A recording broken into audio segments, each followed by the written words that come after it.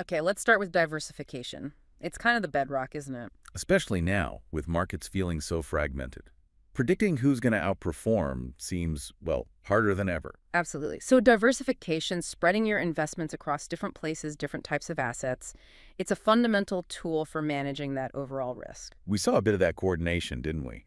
After the tariff news reversed a bit, markets bounced back together, kind of mirroring how they fell together earlier. We did, although policy divergence between regions is still pretty high. That suggests we might see more regional dispersion, markets moving differently in the medium term. So just buying a standard global index like the MSCI ACWI, that gives you diversification, right?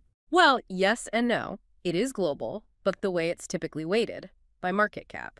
Ah, okay, so the biggest markets get the biggest share. Exactly, which means it often ends up heavily tilted towards the U.S.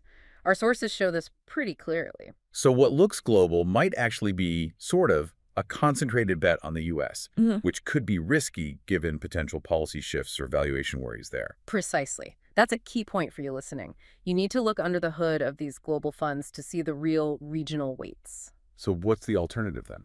One approach is what's called a risk-based allocation. Okay. How does that work? Instead of weighting by size, it tries to balance the risk coming from each region. So maybe you allocate less to a bigger, potentially riskier market and more to smaller, less risky ones to even things out. The theory is that by avoiding that overconcentration, especially in the US perhaps, you might get better risk-adjusted returns over the long haul. It's about not having all your eggs in one basket, risk-wise.